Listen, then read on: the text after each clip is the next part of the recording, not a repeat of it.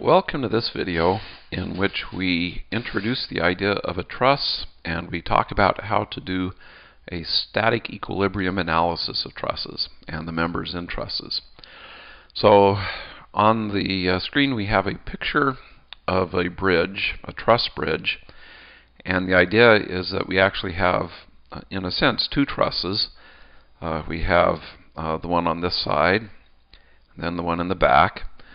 Trusses, at least bridge trusses like this, are typically designed to carry loads in a plane.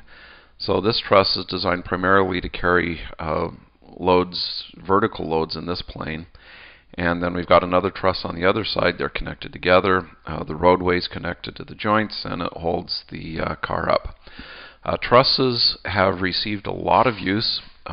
They are strong. They're typically rigid. And they make efficient use of the material that they're made out of. And so, particularly in the late 1800s and the 1900s, you saw an awful lot of large bridges being made out of trusses.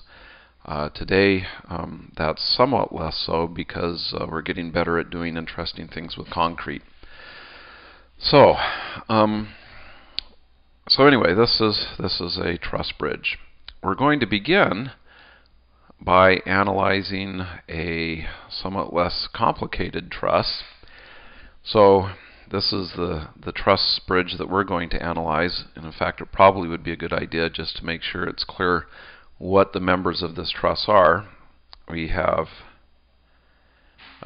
this guy here, this guy here, this guy here, and this guy here, plus one more, this guy here.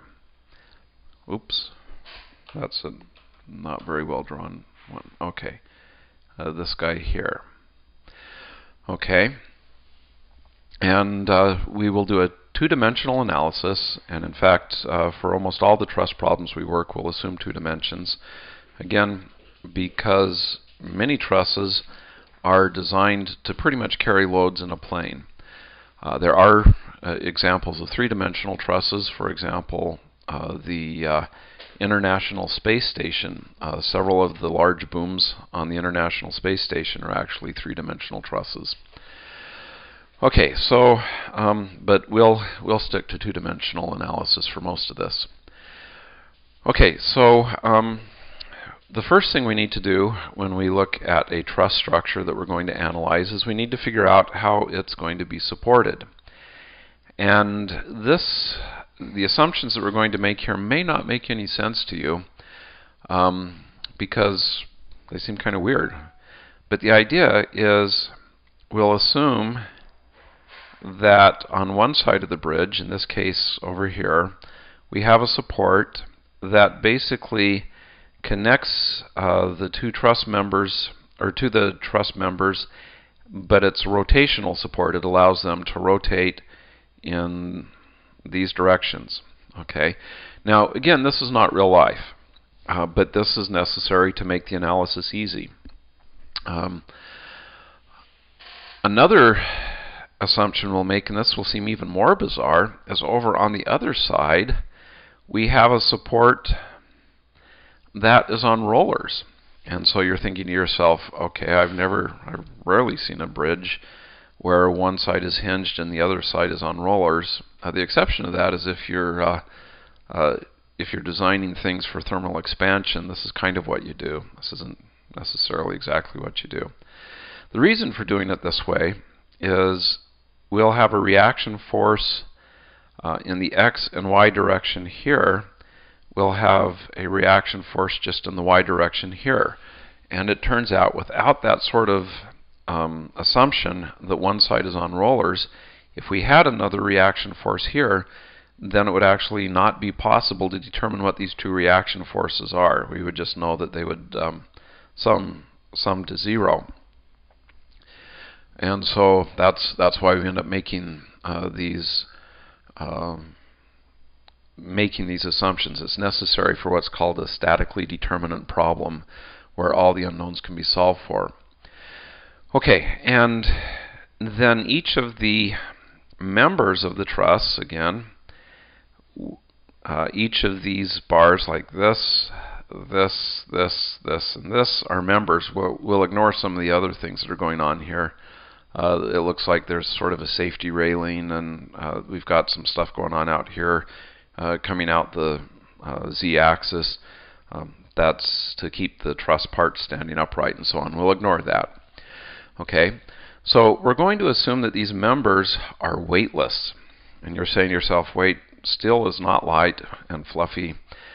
But the assumption that you typically make when you're analyzing a truss, at least for the first approximation, is that the weight of the members is small relative to the weight that the truss is designed to carry. And so we will assume that these members are completely weightless, and we assume that these joints are pinned with frictionless pins. In other words, the members are free to rotate. Say this member here can rotate either this direction or this direction at this joint, and it's a frictionless rotation, so the joints don't apply any torque, and they don't basically set any constraints on the angle at which the members can come into the joint.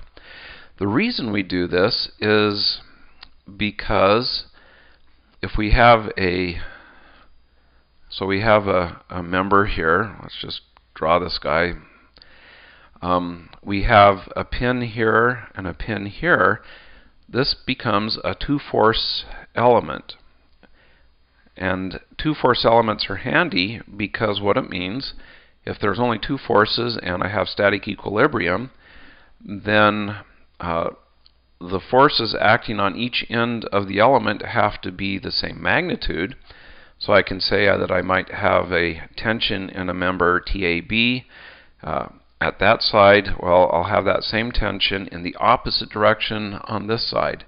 And we know that these forces have to act in the line of the member.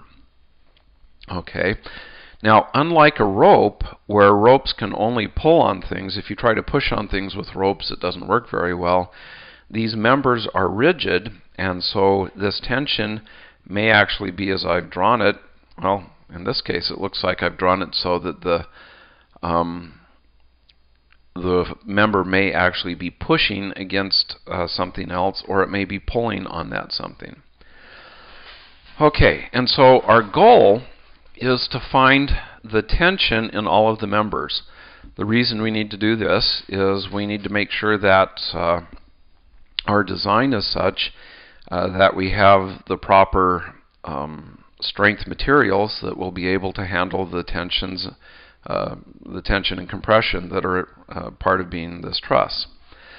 And so our goal now is to solve for the tensions in all of the members. So that's the introduction. Let's go ahead and get started on actually solving the problem. Okay, the way we'll do this is we will build a free body diagram or draw a free body diagram of the entire structure and the support reactions and the loads. In fact, I haven't said anything, but let's suppose for the sake of analysis that I've got a load here of 8,000 pounds. Okay, so rather than the bridge being empty as you see it here, there's like a really big truck sitting on the bridge right in the middle of it. Okay, and so what we'll do is we'll start off with the free body diagram of the entire bridge, the reaction forces here and the load, and this will allow us to determine what these reaction forces are. And then the way we do the analysis of the tension in each member is we'll actually draw free body diagrams of these pins, of the pins that connect the members. So we're essentially drawing free body diagrams of points in space, with the idea that, and since they're points, we don't have to worry about moments at each of the pins, but we will have to make sure all of the forces are balanced to have static equilibrium. Okay, so hopefully this makes sense. Let's go ahead and start the analysis.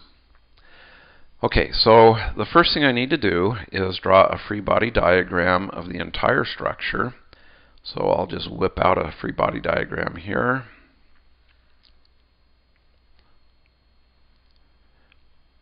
Okay, there's our free body diagram.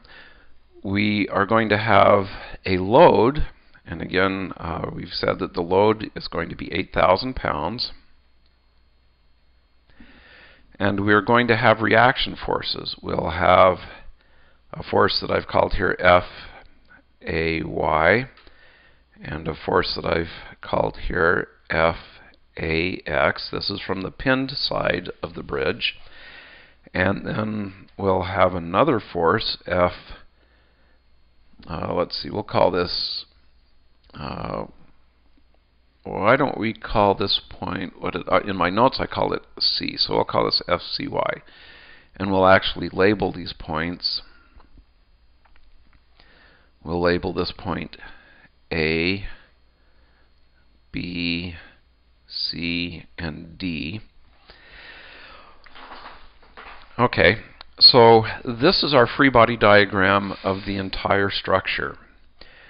And we need to analyze it then to see what these forces are, FAX, FAY, and FCY. We have three unknowns, and fortunately for a two-dimensional body in static equilibrium, we can solve for up to three unknowns. So first, let's say the sum of forces in the x direction is equal to 0. Well, FAX is the only force in the x direction, so that force is equal to 0. Okay. Next, let's say the sum of moments about point A is equal to 0. And the reason I'm choosing point A is because two forces go through point A. If I choose point A about which to compute my moment, I don't have to worry about FAX or FAY. And I didn't draw in dimensions. I'm just being lazy all around here. Let's assume that this is 10 feet, and that this is 10 feet, and this is 5 feet, which means that this angle here will be 26.6 degrees, as will this angle. Okay, so computing moments about A, well, this 8,000 pound, we'll do this guy in light blue, this 8,000 pound weight is going to have a moment arm of 10 feet about A.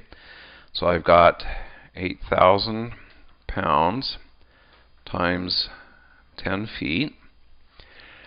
And that is negative because it's clockwise, plus FCY is going to have a moment arm of 20 feet, and this has to be equal to 0. And so I can solve this for FCY, and I'll find that FCY is equal to 4,000 pounds. And finally, let's see, the sum of forces in the y direction is equal to 0. Well, I have FAY minus 8,000 plus FCY is equal to 0. I know FCY is 4,000 pounds, and from this then I can easily solve for FAY to be 4,000 pounds, which is what you would expect if I have a load right in the middle of the bridge, and the bridge itself is symmetrical. Then you would expect the reaction forces on both sides to be symmetrical. So each side of the bridge is supported by half the load. Okay, so I'm out of time on this part. In the second part, we will now find free body diagrams of each of the pins and use those free body diagrams to solve for the tensions in each of the members of the structure. So stay tuned.